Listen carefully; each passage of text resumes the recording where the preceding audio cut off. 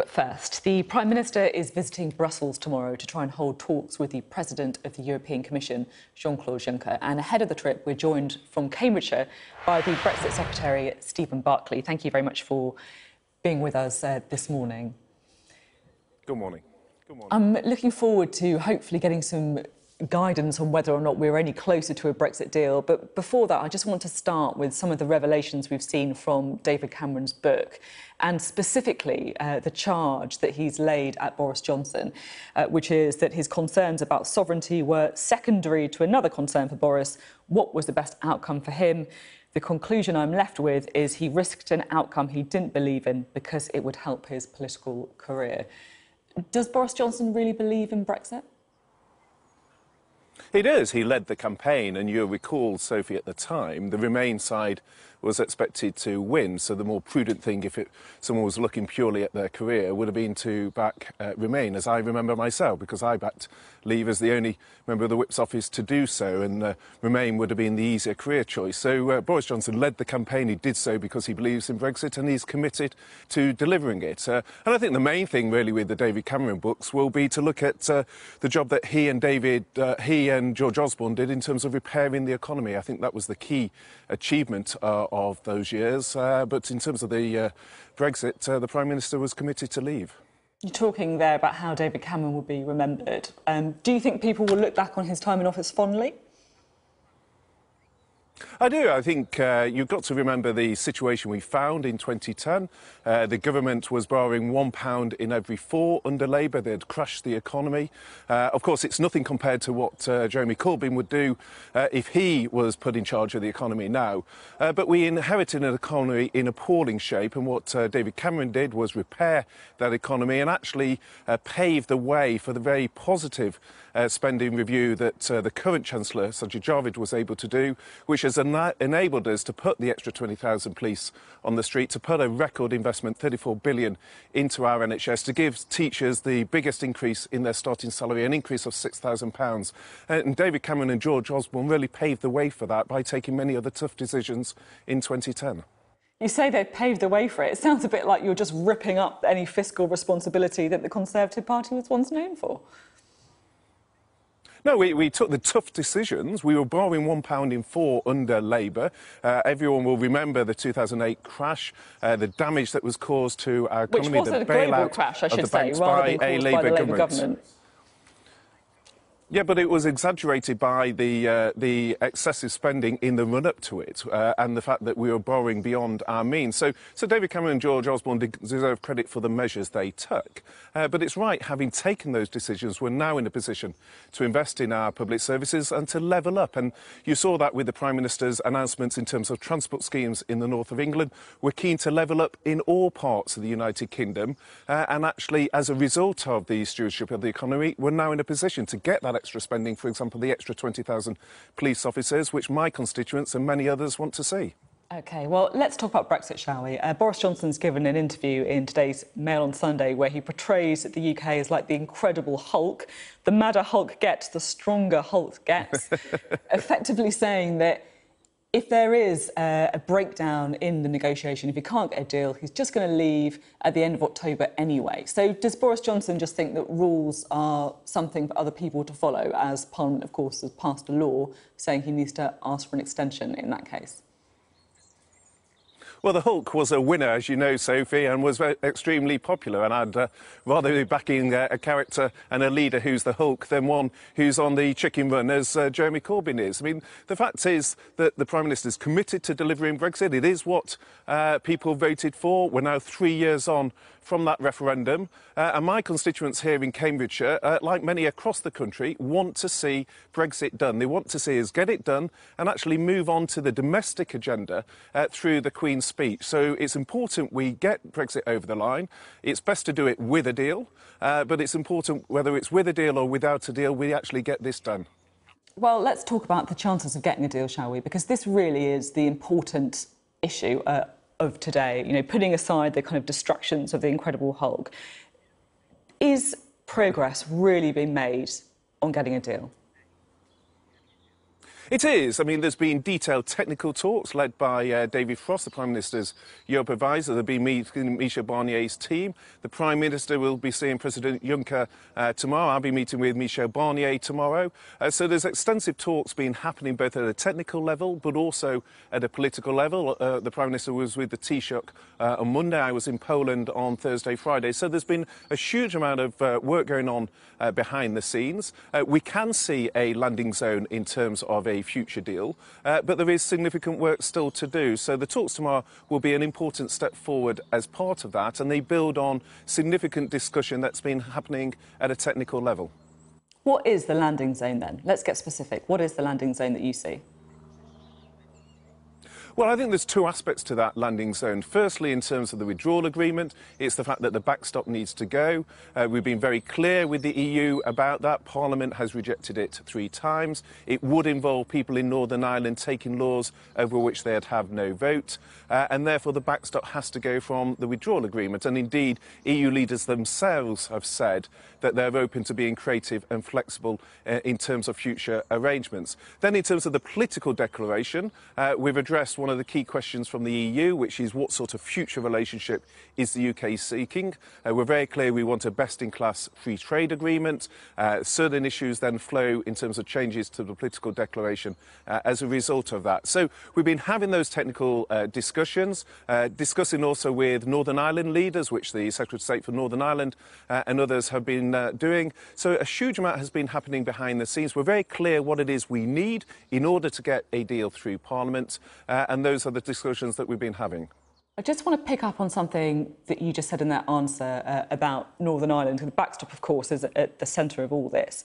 You were saying that the backstop's unacceptable because it would mean Northern Ireland accepting laws on which they have no vote. Is that the issue here? If Northern Ireland had a say, or consented, if you like, to some of the changes, could you see a backstop where there was some divergence between Northern Ireland and the rest of the UK? Well, I think it's also part of that. Consent is important, of course, Sophie, but part of that is also the interplay with the Belfast Good Friday Agreement. We as a government are absolutely committed to the Belfast Good Friday Agreement. Sometimes that's presented by the EU as simply an Irish issue. It's a shared issue. Both the Irish government and the UK government are absolutely committed to the Belfast Good Friday Agreement. And you will know that a key part of that was the need for consent from both communities within Northern Ireland. And sometimes it's said that it's simply the DUP that have a concern with the backstop. That's not correct. There's other leading and much respected figures, people like the Nobel Prize winner Lord Trimble, who have expressed concern. Lord Bew, one of the key architects of the Belfast Agreement, have expressed concern with the backstop. So it is important we move forward with the consent of both sides of the community in Northern Ireland, and that is a key aspect of the Belfast Good Friday Agreement itself. So that's very much part of the thinking and part of the consultations that we're having. So I know it sounds quite technical, but I kind of feel that this is really the important part to get to grips with where we are in the talks.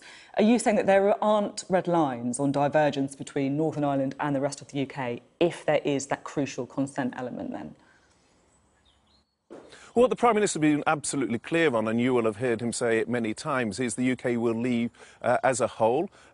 We will ensure that the sovereignty of the UK is protected. But it's also important that we reflect the Belfast Good Friday Agreement. And one of the key concerns with the backstop is the fact that it is not consistent in the view of many within Northern Ireland with the Belfast Good Friday Agreement. So that's part of the discussions. Now, at a very detailed level, of course, there are already areas such as on animal and plant health where there is an all-Ireland approach. So there are issues within Ireland already that are part of the agreement already within the way the all of Ireland economy operates. And we can get into those details as part of the talks, but that is different from the principle of the backstop, and the backstop needs to go.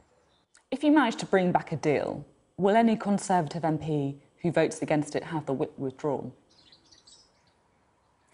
Well, I mean, issues of whipping are for the chief whip. You know, I've got enough to focus on in terms of negotiations, and that is what I will focus on. So I leave issues of whipping for the chief whip. But I think if it wasn't withdrawn, I think the key issue is I think the key issue is when I listen to business leaders, when I listen to constituents, the clear message I get is people want this done. They want Brexit done. They want to get on to the agenda, the 20,000 extra for the police, the record investment in the NHS, the increase in starting salaries for teachers. That's what they want this government to get on, and they want Brexit done. And I think many Conservative MPs share that desire. They want to see Brexit delivered. They recognise that that's best done with a deal that delivers the implementation period, that gives business the confidence to invest. We're already at a stage where we have record inward investment, the highest level of inward investment within Europe, the third highest in the world. So the economy is strong, employment is high, unemployment's at a record low,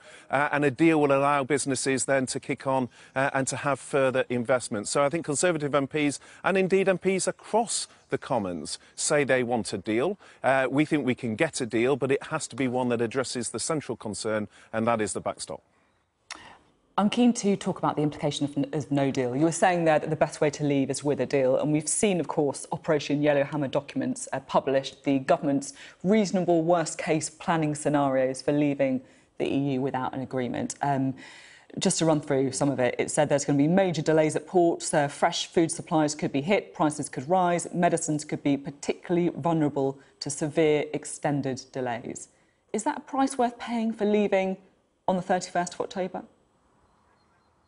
I don't for a minute think that's what's will happen. I mean, we're preparing for a worse scenario, but putting measures to ensure that does not happen. And let me just give you an example from Friday. I was discussing in Poland with their haulage industry and also with their poultry industry, 84,000 Polish jobs in poultry. They were saying they don't want to see any delays if you have fresh poultry coming across.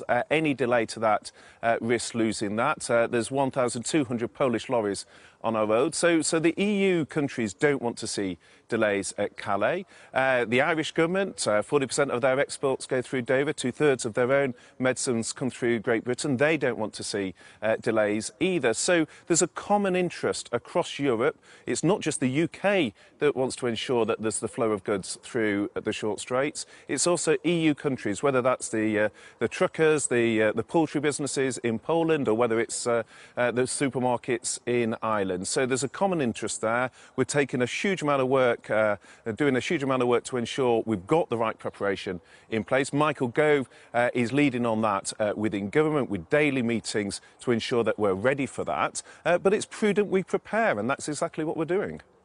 You say that no one wants it, but just because nobody wants something to happen doesn't mean that something won't happen, does it? And these are the government's own worst-case scenarios but that just we're look at the looking at. Sorry, just to let me finish the question.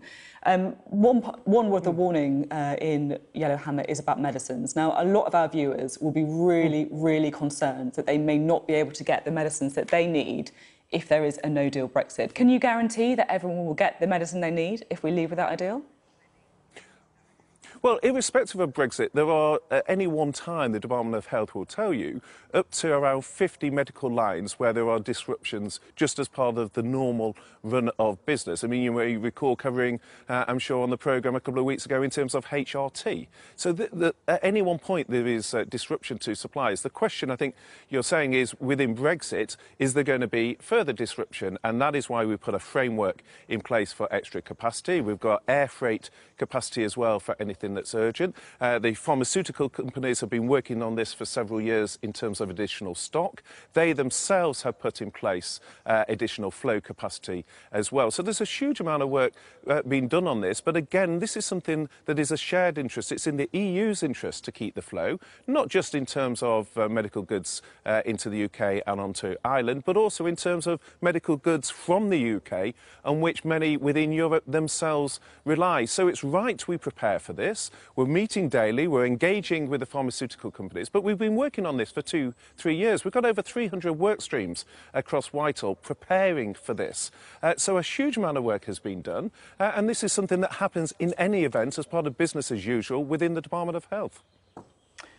And just finally, we've got the Supreme Court battle next week on whether or not it was lawful for the Prime Minister to suspend Parliament.